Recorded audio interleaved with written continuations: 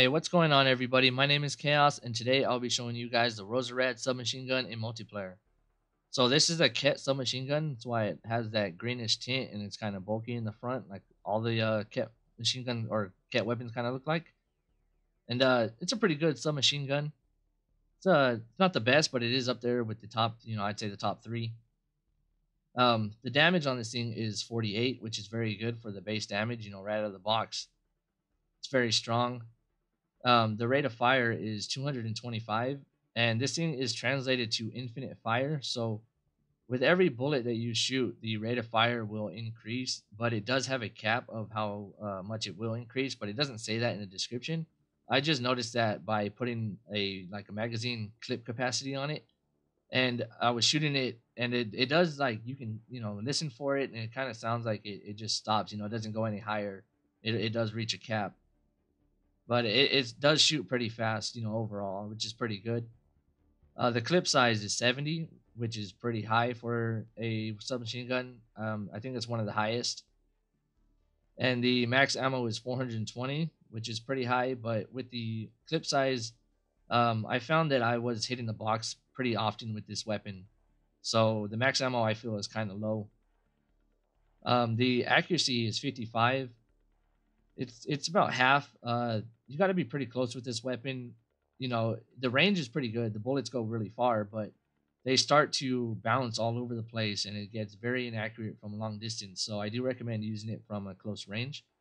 And the weight is 10, which is very low. It's not the lowest, but at 10, with the damage and the rate of fire and it being a submachine gun, it's pretty good. If you need that recharge speed at 100%, this is a very good weapon for that. And if you do have the equalizer, and let's say you're running another character and you need just something slightly less, heavy than the equalizer to hit your recharge speed, or if you just need something like that, the Rozerad pistol is a very good, it's a very good weapon for that. So I do recommend it. If you do get this, I do recommend using it. It's very good. But like I said, it's not number one. So if you do get the equalizer, that's the one I do recommend going to. But if you get this first, very good, submachine gun. Pick it up, use it. It's very fun to use. It's very strong, and it's very good overall. So this is just a little bit of a bronze gameplay with the weapon. What I didn't say before though is this weapon is good to pair with somebody that has like turbocharge, maybe the Turian soldier or the Turian Havoc trooper. With the high clip size, it's very good to use with that move, and with the weight, it's also very good to use with like anything that uses powers a lot. So I combined it here with the Asari Duelist, and that's what I'm using right now. I'm just showing a little bronze gameplay to show you guys how strong it is. If you do pick it up early on the game and you want to use it, and you can only use bronze, then this is pretty good still. It's very strong. From range, like I said, though, see how the bullets, they kind of go everywhere. But it still is pretty strong. Take down enemies. But I do recommend being up close. You can take them down quicker. It's very strong. Very good weapon.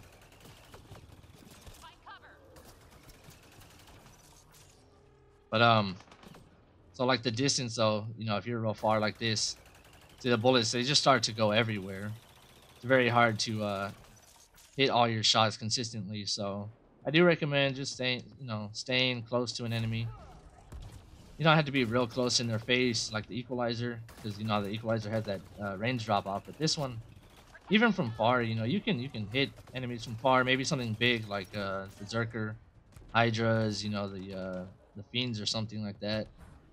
You can still hit them from really far, and you'll probably hit a good amount of your shots. But the little guys, I do recommend kind of being closer. Because the accuracy is 55, so it's not that great. But this is a good pistol overall, a good weapon. Has decent, damage, decent fire rate. The increased fire rate's actually really good. But the clip of 70 though, if you just start shooting it, you kind of listen for it to go higher. But it kind of does stop. You can notice it more though if you have a higher clip size. You can notice that it doesn't really go much higher than infinite like it's supposed to. It does have a cap.